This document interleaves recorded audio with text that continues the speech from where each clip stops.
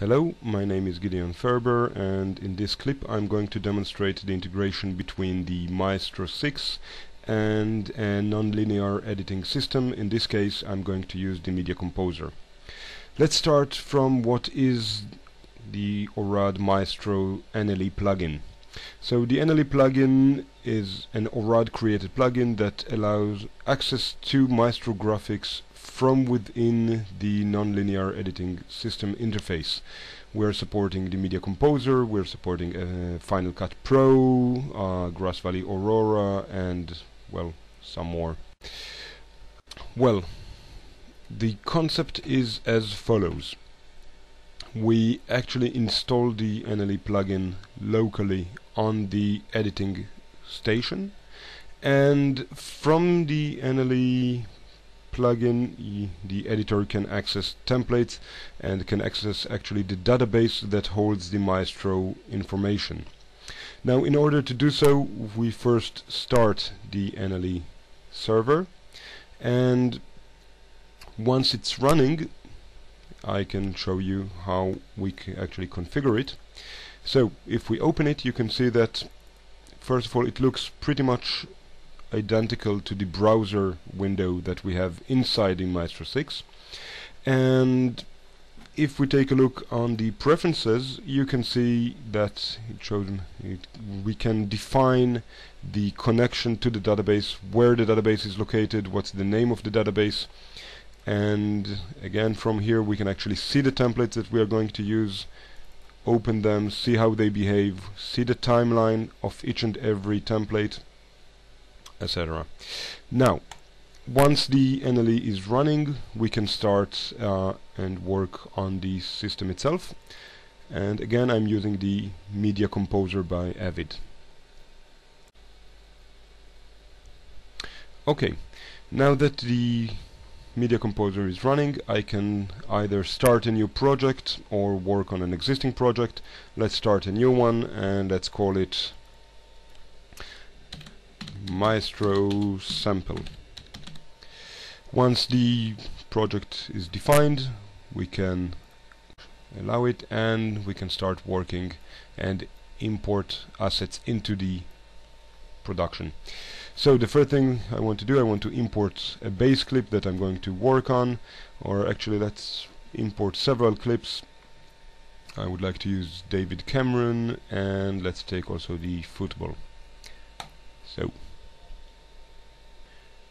okay, now that the clips are available for us, I would like to add the David Cameron to the timeline, so just drag it inside and we have it in video 1. Now let's find a place where I actually want to add the graphics. So let's say from this frame I would like to add a lower third saying David Cameron, and I want it to last all the way, well, let's say before the bicycle rider, all the way up to here.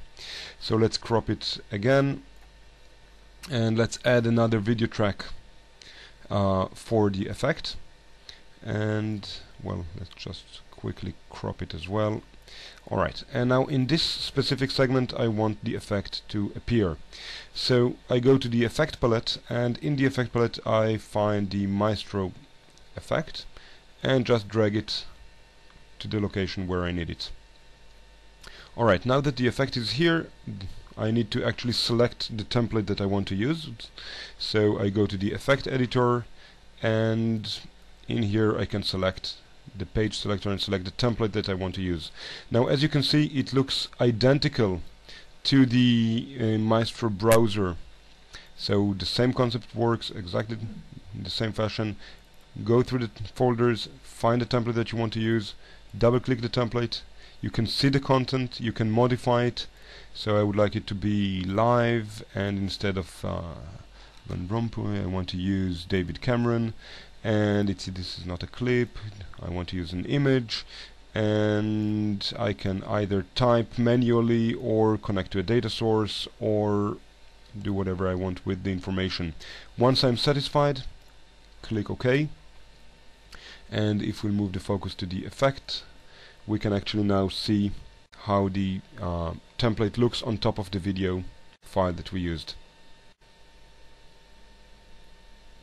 here we have David Cameron live with the information typed. So that's the general concept. So it is really simple. Just select which template you want to use, when you want to use it, done. If I want to add additional parts or additional segments, no problem. So again, just drag the effect. In the effect itself, again, go to the editor, select the template, and let's use a different one. This time I want to use, let's say, the lower third chiclets. Again, if you need, you can modify the information, otherwise you can connect it to a data source, and once ready, just click OK, and we have the information running over the clip. So the integration is really simple, and the workflow again is very flexible. We support floating license. You don't need any dedicated hardware in order to see the effect, in order to render it. It integrates fully with the Media Composer. Again, same goes for Final Cut Pro. It gives you the possibility to have a consolidated look throughout your production. One last thing that I would like to demonstrate is, if we go back inside the page, then what you can see here is the timeline of the effect. Actually, this specific template has a very limited timeline, so let's go back to the lower third. If we select it and open the page again, you can see that we have here a timeline. Now, the timeline is the same timeline that was defined in the page editor in the design stage of the template. However, I don't have to go back to the page editor in order to modify this timeline. I can actually move and control the timing of the events from within the Media Composer.